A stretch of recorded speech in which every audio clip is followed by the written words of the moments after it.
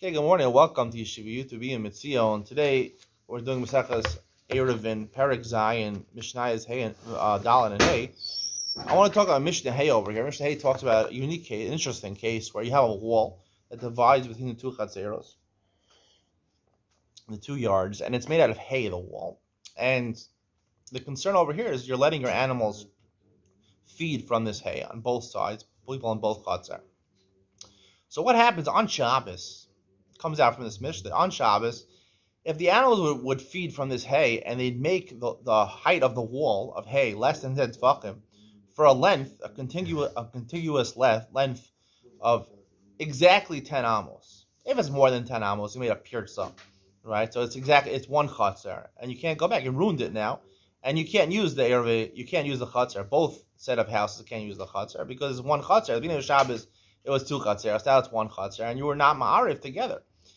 However, let's say it's exactly 10 amos. So in a case where it's exactly 10 amos, or less than 10 amos, it's a Pesach, right? If it's a Pesach, right? If it's a Pesach, so we learned previously, you can ma'ariv shtayim, ma'ariv echad.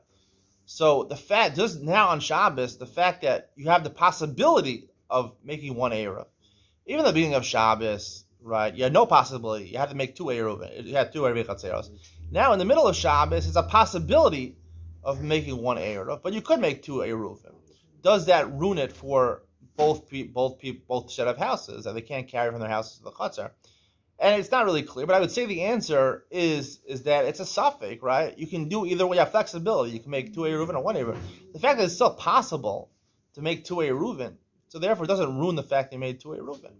And therefore, even if you had a Pesach of 10 amos, right, which is good at a Pesach, nonetheless, for 2 reasons. One reason, it's a suffix. It's a suffix whether it's considered, right, a place of 2 Eiruvin or 1 Eruv. You made 2 Eiruvin.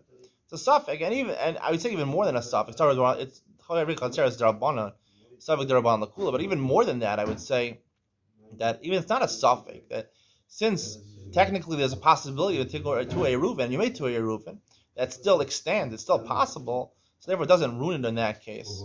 Maybe this is obvious what I'm saying, but just to clarify, because Raj Bartanura keeps on saying Eser Amos, and then he puts in brackets Ve'od. So I would say it doesn't make a difference that it has to be Dafka Ve'od. It has to be a Pirza. If it's not a Pirza, the fact that it's 10 Amos and it's considered a Pesach, and you can Ma'ariv Shtayim, Ma'ariv Echa, it doesn't make a difference since there's still a possibility of Ma'ariv Shtayim, so therefore it does not ruin the Erev Chatzeros. Hope you enjoyed today's share. See you on the next one.